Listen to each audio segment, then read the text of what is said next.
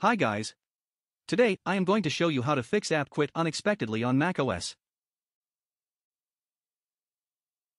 Why app quit unexpectedly or crash on macOS? Because it happens when you reinstall or update macOS. Or because of compatible issue. For example, your device is no longer supported by latest app version.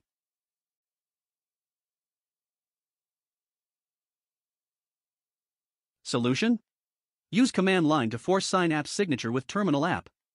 Note, internet connection may be required. I tested on macOS High Sierra 10.13.6.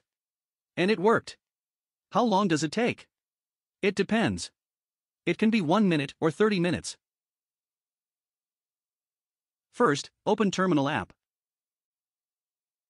Then, copy and paste command line as shown in the video.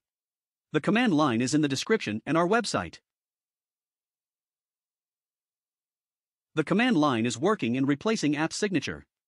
Again, the duration, it can be 1 minute or 30 minutes. Please be patient.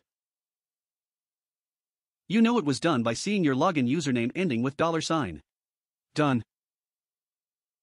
Thank you for watching. Hope it helps.